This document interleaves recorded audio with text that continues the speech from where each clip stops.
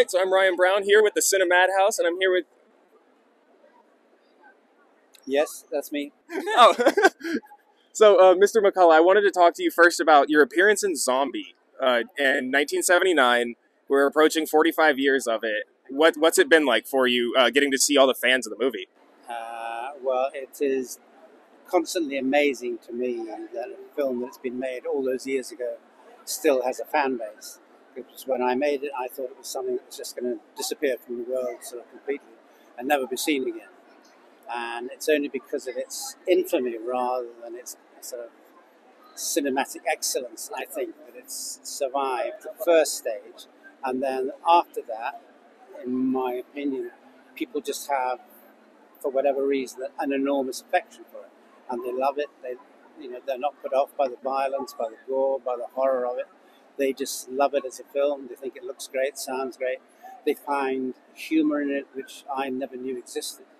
I say when I saw it and heard it in Edinburgh, they laughed, they cheered, they clapped, and they joined in with the dialogue. And any film that can make an audience do that is special in one way or another. All right, and so in the movie, there's very clearly a whole lot of in-depth and very gross practical effects for a lot of it. Do you think that would be anything that would be able to be achieved now, whether it's with VFX or CGI or anything like that? Or do you think it was really a product of its time? Well, it was a product of Lucio Fulci and the Italian version of doing all these sort of slasher, gory sort of movies. I don't know what you're allowed to do now. I mean, what you're allowed to say, what you're allowed to do, keeps sort of changing almost day by day. So I don't know. Perhaps someone would take a risk and do it, but then you just face the sort of censors, and if the censors don't like it, it'll just be sort of cut out and removed from the movie. All right, and so what was it like getting to work with Mr. Fulci so close?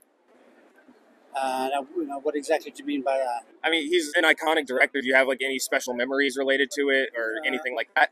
No, I had very little to do with him. He just knew that I was, like Richard Johnson, was a professional sort of British actor and a stage actor. He knew that I'd do whatever I was supposed to do. I'd turn up on time. I wouldn't be drunk. I wouldn't sort of throw fits and wobbly, although I did on one occasion. So I just did my job, and I think that's more or less what he relied on. I met him just before the filming in London. We had a fairly desultory sort of conversation over dinner, for which I was 2 hours late, so perhaps that's the reason why. But they just, because of the television series, they just wanted me to do the movie and they wanted me to say yes. So when I got out in Italy, he left Richard and me just more or less to do whatever the script said we had to do. I don't remember ever getting any direction from him at all. But as I've sort of said several times, he was quite difficult to take seriously because he used to wear a rather silly hat when he was making the movie.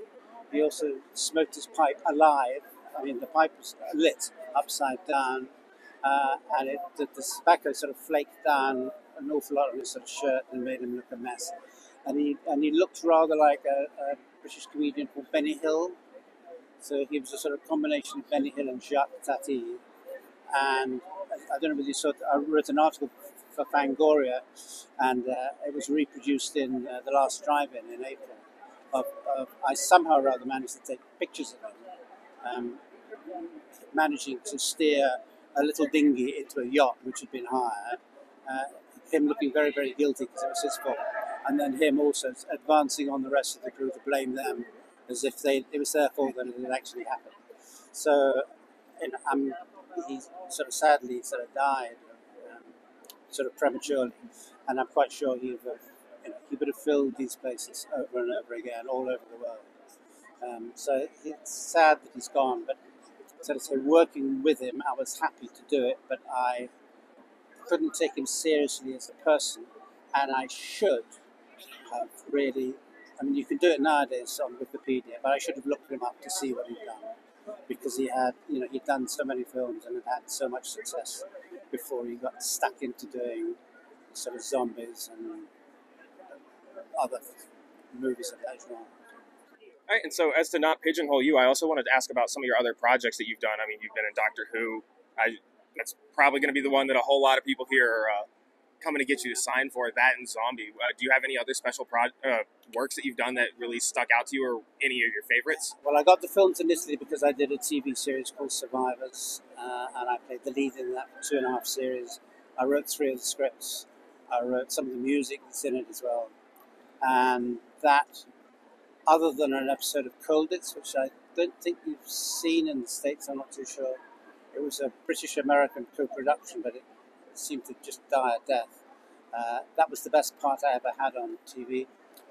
And then the sadness to me is, I'm grateful for all the success of Zombies and Zombie Holocaust and all the rest of it.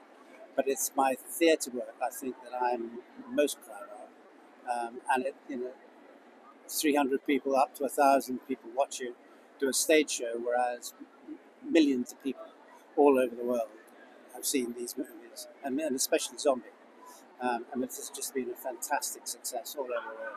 Right, so how did you get into acting in the first place? Like, what was your parents kind of in the scene in the first place, or were you more of just did it in school and it carried over? My mother's first job was playing the piano in a cinema just as sound came in. So although she got the job to play the piano, if the projection broke down, it never broke down, so she never played the piano. But that's the closest my family got to the theatre. My mother and my brother both worked at the BBC, but my mom was in catering. My brother was in the music department, sending off music. Someone said to me when I was about 14 that they thought I could do pretty well as an actor. So I just thought, that sounds like a good idea. So I finished schooling. I had to do my army service. I then went to Oxford for 3 years, and all that time I just thought, I'm going to be an actor. And it just sort of happened. I was the right place, the right place, at the right time. And I started at the top with the Royal Shakespeare Company, and I very, very quickly worked my way to the bottom. All right, so what's been your favorite part of Nightmare Weekend so far? Getting to see Virginia. Yes. Well, I decided to walk from my hotel to various museums, which were a little bit further away than I suspected they were going to be. So I was limping heavily when I got there, and limping even more heavily by the time I got back to my. The problem, when you go to any of these conventions, you don't really see anything. You see the airport, the hotel, the convention centre, and that's it. And although I have tried, I have seen too little of Richmond. Although I have to say that both the museums that I visited were first class. The history one fascinating, and the fine arts one, an absolutely brilliant place, and a brilliant building as well, an astonishing building. All right, and so my last question for you is, what's some general life advice, your best piece of advice you can give to anyone at home? To do what? Cooking? Cooking, how to live their life, what you think would be like the best way to motivate anyone going forward. Just do the best you can, keep smiling. Thank you so much for your time today, sir. Still smiling. Thank you.